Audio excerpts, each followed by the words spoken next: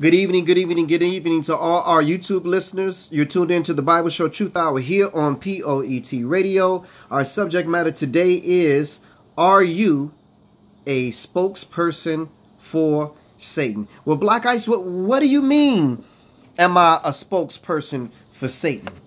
What are you saying? What are you alluding to, Black Ice? Let us know. We need to know what it is you're talking about, because we don't know what you're talking about right now. Again, have you become a spokesperson for Satan, brothers and sisters? That's tonight's lesson. That's tonight's show. We're going to go ahead and get right into it, brothers and sisters, without any further ado. Brother Joe, we're going to start this off at Genesis chapter 3. Genesis chapter 3, and we're going to start this at verse 1. Genesis chapter 3, 1 through 6. Genesis chapter 3, 1 through 6. Everybody, I can't share this video today because we're having problems with the internet, but I'm asking you to share this video today. Share it in all of the Bible clubs that you belong to. Share it in all of the groups, the Bible groups that you belong to. Do that for us tonight. Okay, Brother Joe, we're going to start this off at Genesis chapter 3, verses 1 through 6. Tonight's title is, have you become a spokesperson for Satan? Let's look at Satan's first spokesperson. First spokesperson on this earth. Let's see who it was. Genesis chapter 3, verse 1 through 6. Go ahead, Brother Joe.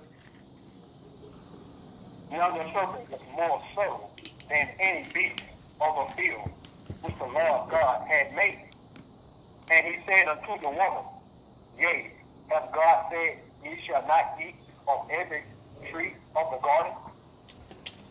And the woman said unto the serpent, We may eat of the fruit of the trees of the garden, but of the fruit of the trees which is in the midst of the garden, God hath said, Ye shall not eat of it, neither shall ye touch it, lest ye die.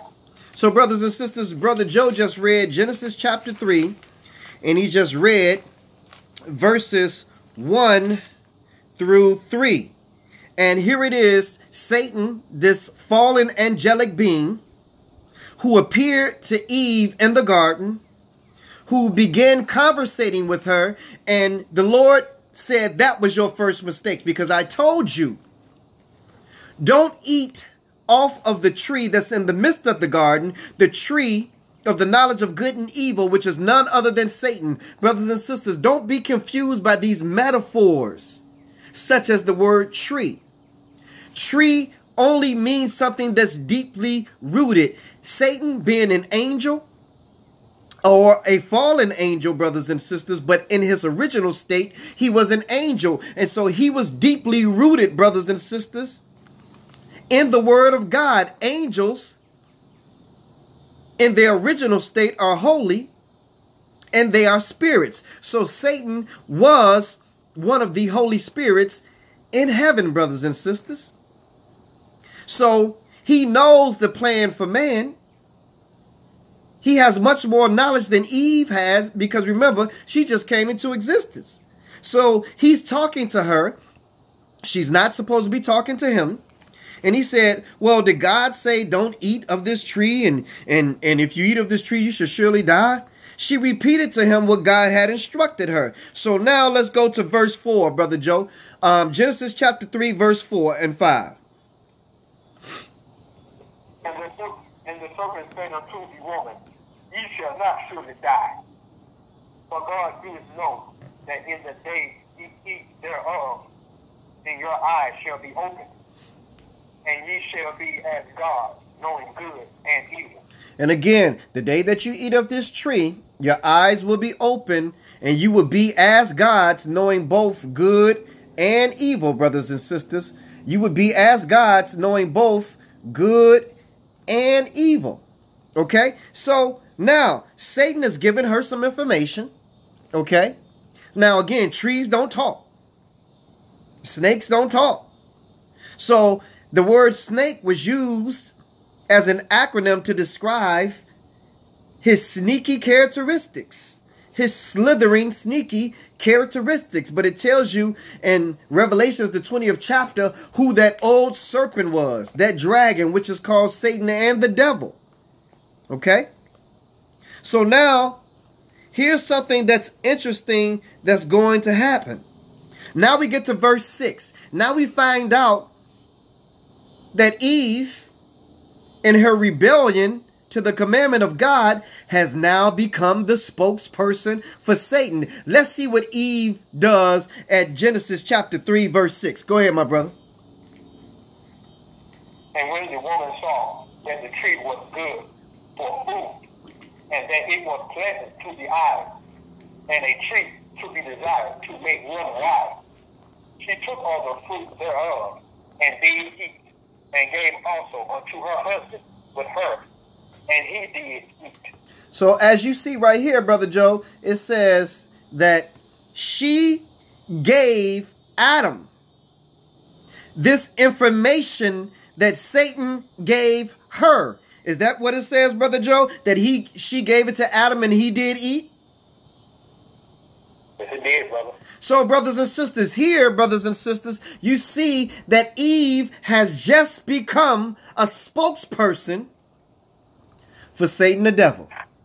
Again, she has just come a spokesperson for Satan the devil. Well, Black Ice, why are you talking about this? Why are you saying this? What does this have to do with us, Black Ice? Well, brothers and sisters, I'm saying this to say that we have to be very careful as to what information we disseminate that we are giving from other people to the listening party. Some of you all have a following and don't even know it. Some of you all have influence and don't even know it. So when you're beginning to share things, negative things, that people have shared with you, brothers and sisters, especially in a public forum, you become a spokesperson for the author of the spirit of that information. And we know, brothers and sisters, either the author of the spirit of that information is going to be God, or either the author of the spirit of that information is going to be the devil. Now, let's go to the book of Job, brothers and sisters. Let's go to the book of Job. And I'm going to show you how some of you got Satan in your inner circle and you don't even know it. One of your friends, one of your co-workers, one of your family members, you got Satan in your circle, brothers and sisters, and you don't even know it.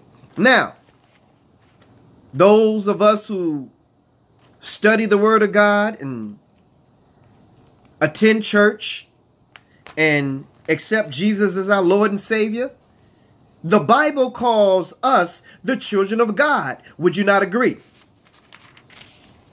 Anyone who submits their will to do the will of God, the Bible calls those persons the children of God. So if you're going to church, if you're trying to learn, if you're trying to study, if you're trying to develop that personal relationship with God, God calls those persons his children.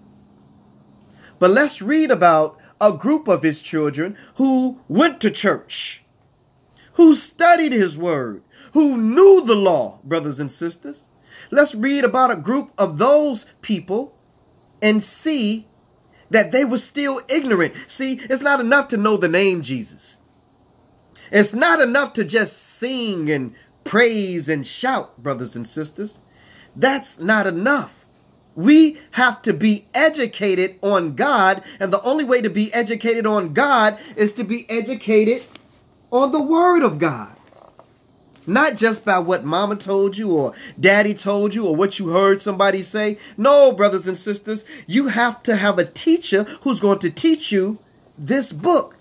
And that's why every week on the Bible Show Truth Hour, we study in this book. We give you scriptural support. We don't just start with one scripture and just give you a whole life lesson based on that scripture. So let's find out who else was in the midst of Satan, just like some of us are. Got Satan in our household. Got Satan on our job. We sitting in the lunchroom with Satan. We going out to smoke with Satan. We got Satan in our car. We got Satan in our family, and we don't even know it. But we're supposed to be the children of God. We say Jesus every 5 minutes. We write Jesus on our posts. We write God on our posts. But don't recognize the spirit of Satan when we see him. Let's go to the book of Job, the 1st chapter, and let's go to verse 6. Let's find out these sons of God. Let's find out the interesting thing about these sons of God. Job chapter 1, verse 6 through 12. Go ahead, my brother.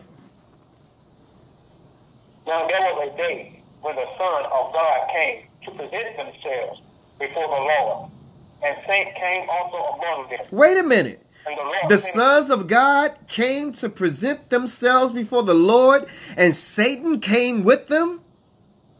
Let me ask you a question. If you knew that there was a devil in your crew, would you take them to go meet your parent? Would you take them to go meet your mama? Well, evidently, brothers and sisters, these sons of God did not even know that it was Satan that was with them all along. But the Lord knew, brothers and sisters. And what did the Lord say in verse 2, Brother Joe? Job chapter 1, verse...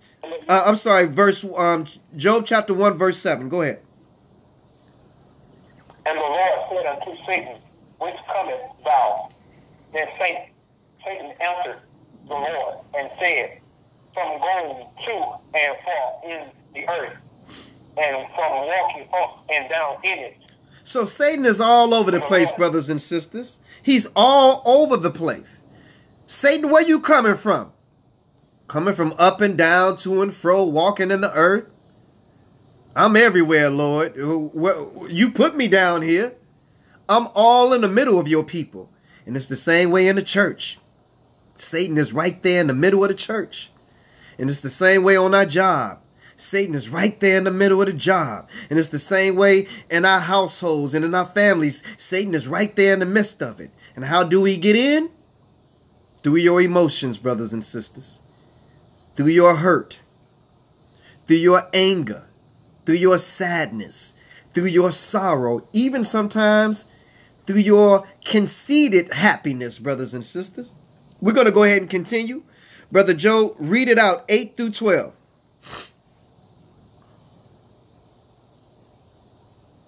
And the Lord said unto Satan, hast thou considered my servant Job, that there is none like him in the earth, a perfect man, a perfect and upright man, one that feareth God, and escheweth evil?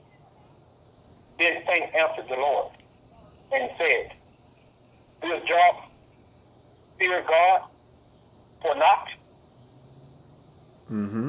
So he's basically saying, Job ain't fearing you for nothing, God. He's fearing you because you're protecting him. That's what he's saying. The only reason why Job is fearing you, God, is because you are protecting him. That's what he's saying, brothers and sisters. So, you know, he's saying, okay, well, God, if you're not protecting him, and family, I'm sorry, we got a bad connection, but if you call into the show, you can hear the whole show if you call into the show.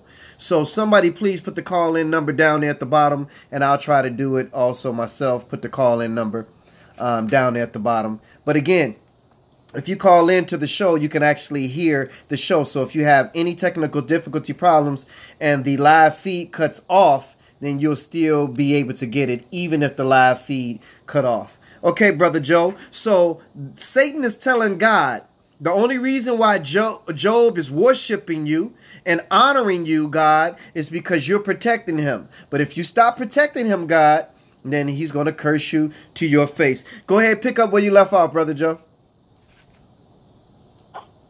Hast not thou made a hedge about him and about his house and about all that he hath on every side?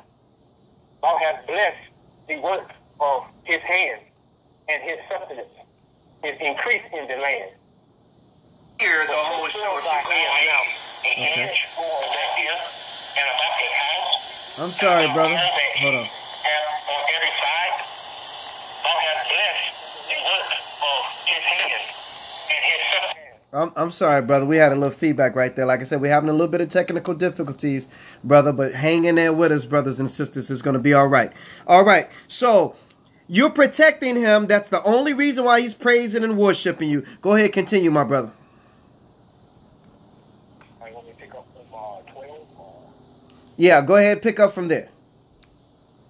Okay.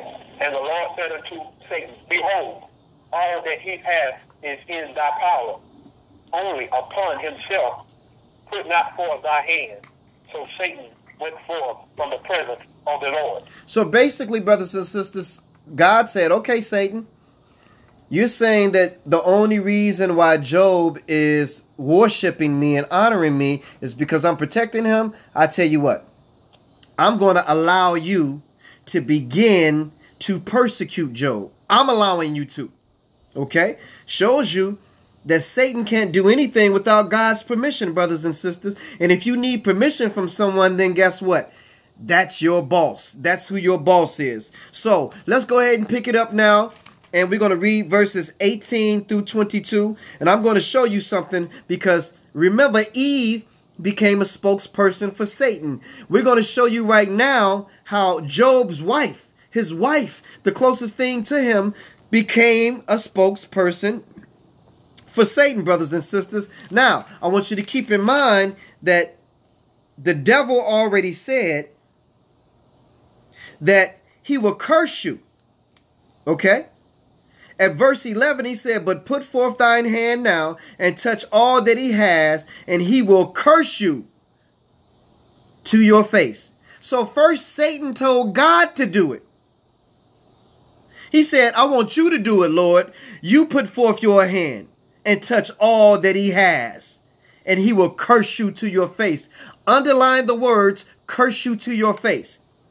Okay, we read 12, and the Lord said unto Satan, Behold, all that he has is in your power now. So the Lord said, I'm not going to do him like that. I'm going to allow you to do him like that. Okay, so now let's go ahead and go to verses 18 through 22. Go ahead, my brother. Now, I want to set this up. Satan took away all of his cattle, all of his sheep, all of his cattle, all the stuff that made Job a wealthy man and rich. Satan took it all away. But that didn't hurt as much as when Satan did this. Go ahead, read Job 1 and 18. Go ahead, my brother. And 19.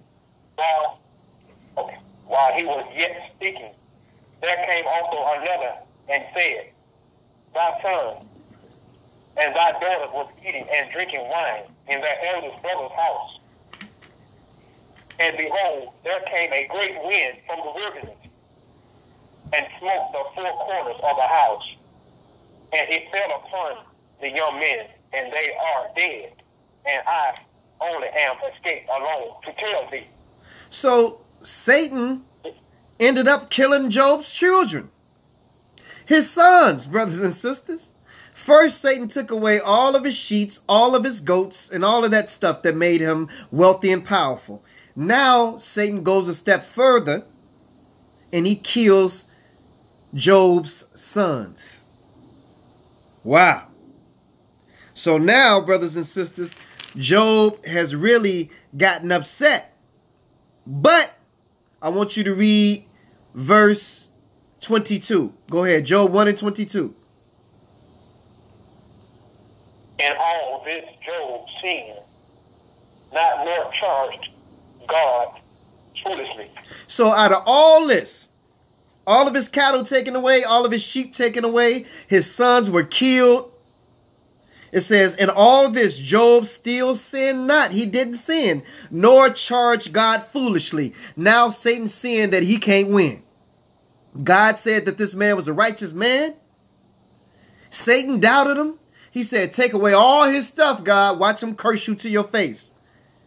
But now check out Satan. He goes back to God to renegotiate with God over Job. Let's go to Job chapter 2 and verse 1 through 8. Job chapter 2, verses 1 through 8. Now, this is the example of how we must carry ourselves as Christians. Go ahead, my brother. Job chapter 2, verse 1 through 8. Again, there was a day when the Son of God came to present themselves before the Lord, and Satan came also among them to present himself before the Lord.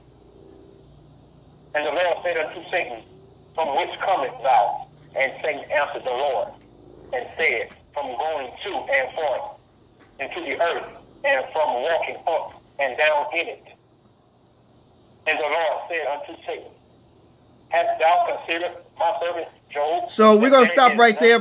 We're going to stop right there, Brother Joe, because it kind of repeats the same thing, but it's a continuation, brothers and sisters. But now Satan is going to get even deeper because, see, now Satan is about to deal with Job's health. Anytime we get afflicted with cancer, congestive heart failure, diabetes, gout, all kind of inflammations and things that happen in our life, we start thinking different. We start getting scared. We start dealing in the mind of fear. So Satan knew that if he affected Job's health, now I done took away all of his cattle, his sheep, his goats. I done even killed his sons. Job didn't sin. He didn't curse God. But now let me start dealing with Job's health. I'm finna start taking away Job's health. Let's see what Satan said at Job chapter 2, verse 4. Job chapter 2, verse 4 and 5. Now remember, in the first chapter, he said he's going to curse you to your face. Let's see how he repeats it again at Job chapter 2, verses 4 and 5. Go ahead, my brother. And the Lord said unto Satan, From which cometh thou? And Satan answered the Lord, and said, From going to and fro in the earth, and from walking up and down in it. And the Lord said unto Satan, Hast thou considered my servant Job, that there is none like him in the earth, a perfect and upright man, one that feareth God, and cheweth evil, and still he holds his fast integrity, although thou movest against him to destroy him without cause? And Satan answered the Lord and said, Skin for skin, yea, all that a man hath will he give for his life. But put forth thy hand now, and touch his bone and his flesh, and he will curse thee to thy face. Now here it is again. He's saying, put forth your hand on his flesh. Make Job sick. Touch his body. And watch him curse you to your face, brothers and sisters. But we're going to go ahead and keep going. So let's go ahead to verse 7 and 8. And then I want to explain to you something at verse 9. Verse 7 and 8. Go ahead, Brother Joe. So went Satan forth from the presence of the Lord, and smote Job with sore boils from the soles of his foot unto his crown.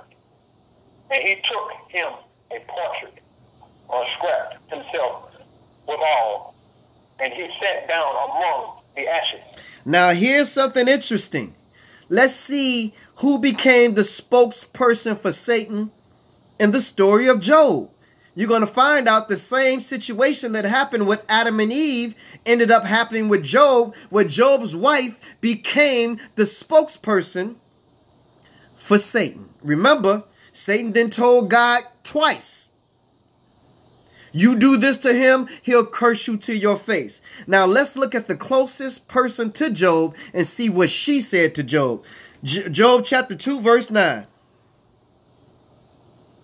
Then said his wife unto him, Dost thou still retain thy integrity, curse God, and die? And what did Job tell his wife in verse 10? But he said unto her, Thou speakest as one of the foolish women speaketh. What? Shall we receive good at the hands of God, and shall not receive evil? In all, this did not Job sin with his lips? Brothers and sisters, Job went through hell. Job went through hell, brothers and sisters. Even got to the point where his wife relayed the message to him that Satan relayed to God. Watch him curse you to your face and die. And his wife is encouraging him. Why don't you just curse God and die?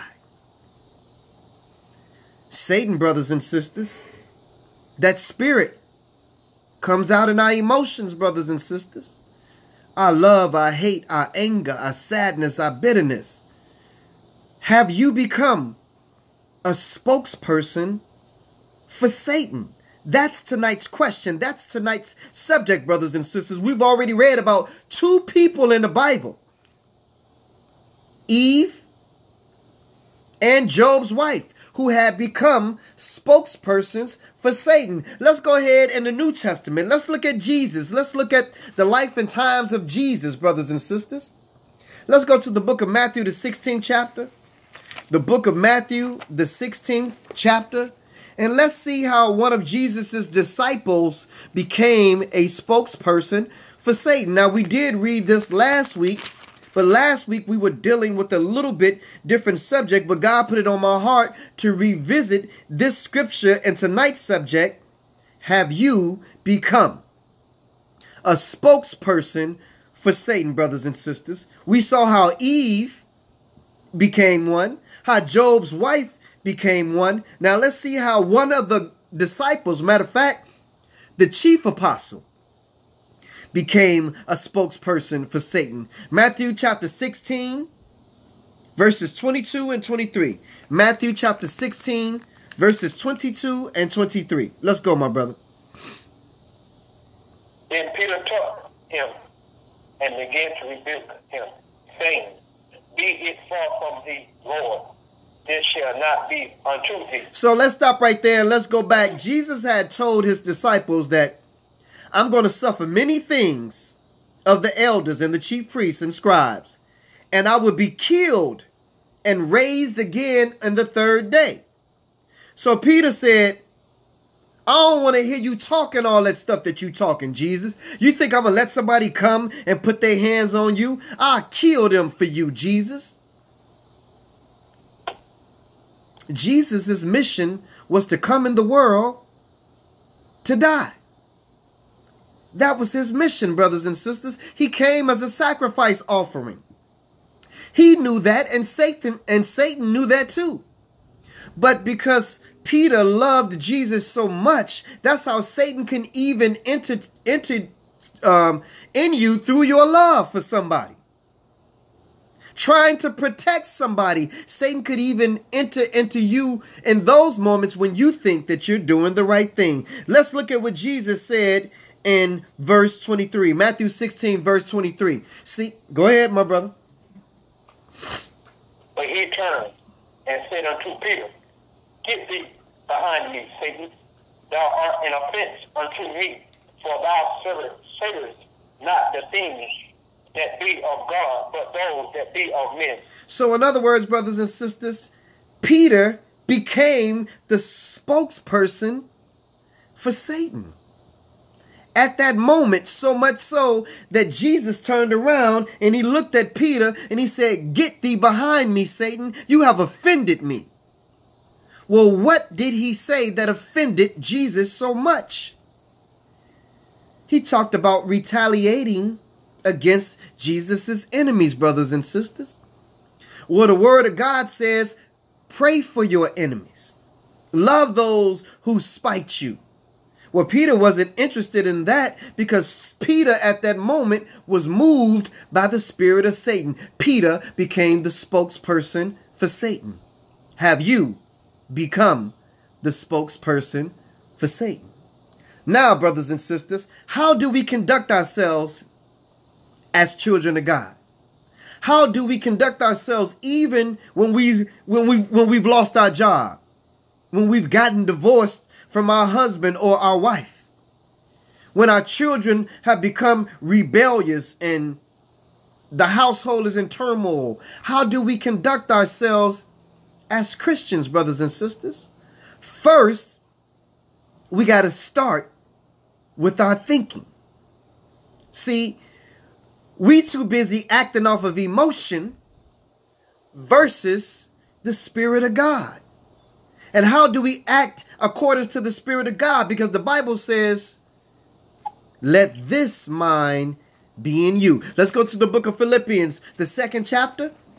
Let's learn how to conduct ourselves as Christians, brothers and sisters, as children of God. Let's go to the book of Philippians, chapter 2, verses 1 through 5. Philippians chapter 2, verses 1 through 5. Let's learn how to conduct ourselves even in troublous times. Let's go, my brother. Philippians chapter 2, verses 1 through 5. Let's go. If there be therefore any consolation in Christ, if any comfort of love, if any worship of the Spirit, if any vows and mercy. So he said, if it be any fellowship of the Spirit and any bowels and mercies, continue at verse 2. Fulfill ye my joy, that ye be like-minded, having the same love, being of one accord, of one mind. And he said, fulfill my joy. I want you to fulfill my joy. What is my joy? That you have the same love, being of one accord and of one mind, brothers and sisters. I want you to understand that Satan, through the Gentiles who are ruling the world right now, has programmed God's people. Programmed God's people so much that we are willing to kill one another. That we are willing to rape, go to war, shoot, rob one another, steal from one another. We have been programmed to hate anything that looks like us. But my question to you is this, brothers and sisters. Knowing that we were programmed, every car has a computer in it. The new cars has a computer in it. And someone programs that computer. Your computer's at home. Somebody is programming your computer before you buy it off the shelf. Now, if your computer ends up not operating the way that you thought it would operate, and it's susceptible to viruses, brothers and sisters, that will take over your system and make it do what it wants it to do and steal all of your personal identification, you don't get mad at the computer, you get mad at the hacker, brothers and sisters. Someone has hacked the mind of our people. Someone has brainwashed and reprogrammed our people. So is it right for us to get mad at our people?